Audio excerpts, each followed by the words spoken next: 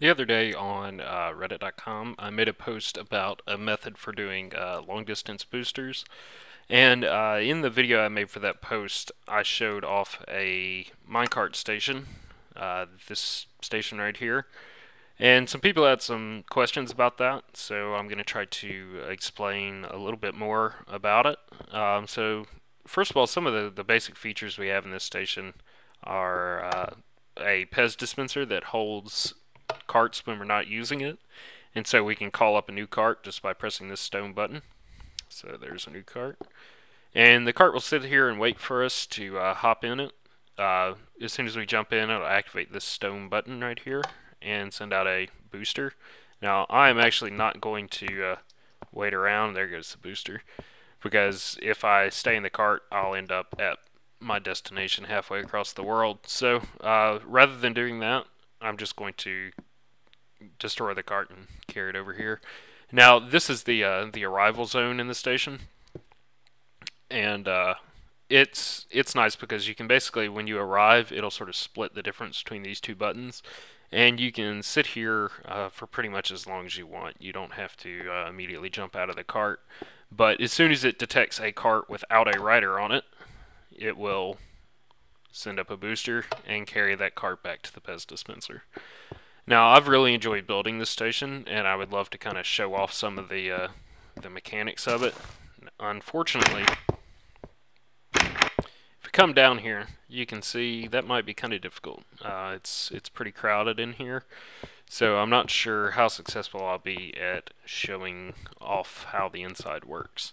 So, to kind of explain exactly everything that's going on here, I'm going to load up a test world, which is right here, and I'm going to rebuild a station and let you watch. So this will probably be a fairly long video. I'll split it up into several parts, so it's not all one 30-minute video, maybe three 10-minute sections. But we can go and sort of build the various constituent components of the station, and hopefully it'll help some people out. So the first thing I'm going to show you how to do is to build the Pez dispenser cart storage system. In kind of preparation for that, I did a couple things. First of all, I built this little half block platform. I used half blocks so we'd have this nice little step down into the cart, but you can build it with full blocks if you'd prefer. Next, I laid some track just so you didn't have to watch me do it, and we'll use that later. And the final thing I did was dig out this trench underground where we can lay some redstone wire and have it out of the way of our tracks. But to build the Pez dispenser, the first thing we'll do is basically just build a ramp just like this. It can be kind of however big you want it to be. The bigger it is, the more carts it'll be able to hold, but your end result should look something just like this. Once we get the ramp built, we'll come up to the top here and put a little 2-block extension on the end, and then place another block right on the tip like that. Then when we destroy the extension, we'll be left with a floating block in the air. The reason we do this is so when the minecart comes up the ramp, it'll hit this block and fall directly down and stack nicely. Otherwise, it would still have some momentum and sort of curve out and land somewhere out here where we don't want it. But once we get the ramp and the floating block built, we can come down here and dig a little trench. And the reason I do this is, one, it gives us one additional space for an extra minecart, and two, I think it's a little easier to get some of the mechanics working properly. But once we'll dig a 3-block wide trench right here. Some people will build it with just 2, but I'll show you why I do 3 in just a second. Now that we've got the trench dug, I'll put a half block at the base of the ramp, and this basically will lift the bottom minecart up a half block. That prevents the booster from grabbing 2 carts as it goes by. So then, now that we got that laid, we can start laying some minecart tracks. And some people will build their system so it actually curves around and returns the booster to the holding area like that. I think it's easier just to build a little slope like this so the cart just comes up and then rolls back. And to kind of facilitate that and make sure our booster cart has enough momentum, we'll build a track adjacent to that right in this third row I dug out. And this will be a two-way booster to make sure our cart has plenty of momentum as it goes by. So here's kind of what it looks like. And then we can join up the base of the Pez dispenser to the main track here. So just lay some carts just like that.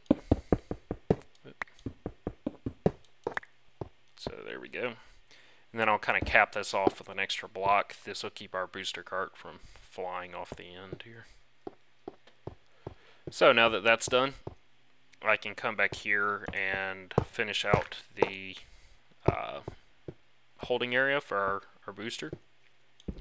And I'll do that just by digging kind of a standard 2x2 booster.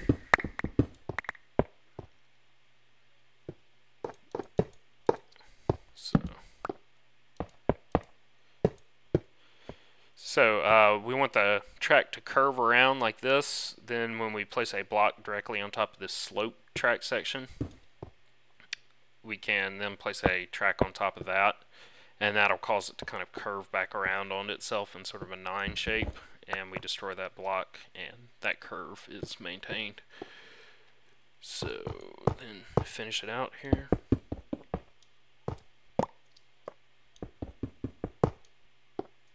Oops, actually, let's do it that way. And then again, just kind of cap it on the end there. Alright, so that's our holding area for our booster and the tracks we need for the Pez dispenser itself.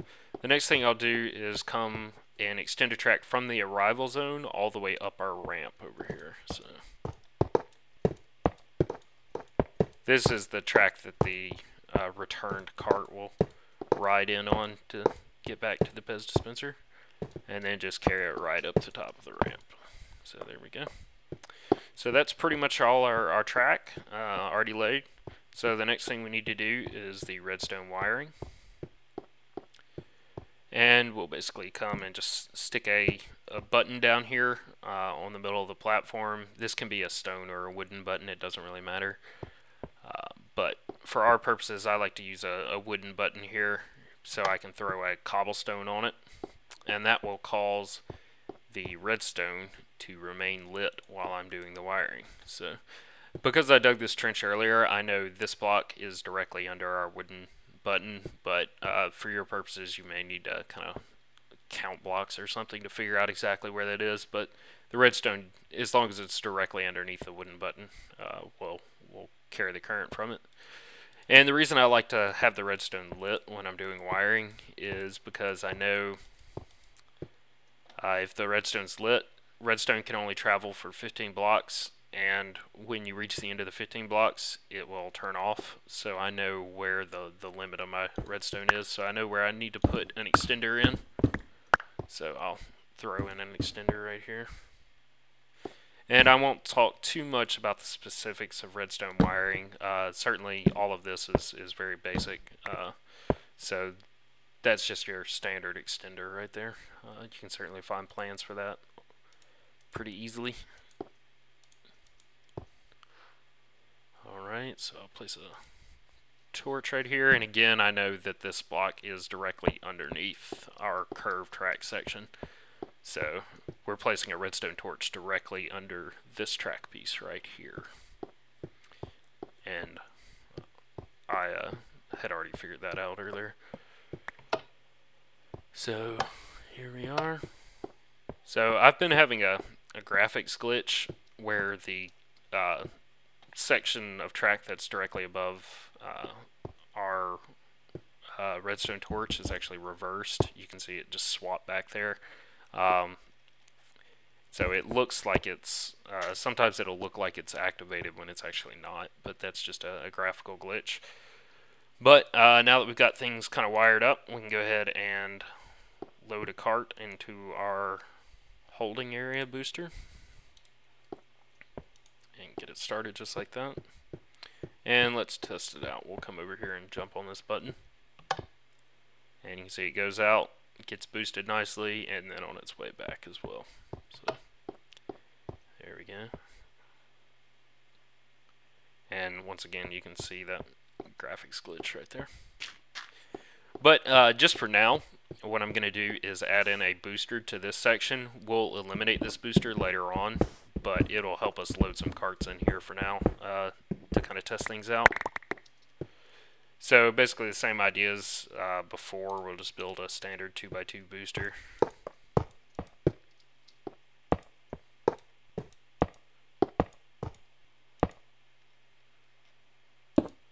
And one thing, carts, when they enter the Pez dispenser, they'll need to have a pretty good amount of momentum. Otherwise, they can get stuck right here at this gap, and they'll just sit there right at the top and won't actually fall down. So it's a good idea if your carts are kind of losing momentum before they get to the top of the Pez dispenser, go ahead and throw a booster in right before it. But like I say, we'll probably actually eliminate this booster later on. So I'm going to test it out now, throw some carts in there. So we'll see if it works. So there it goes, stacking nicely.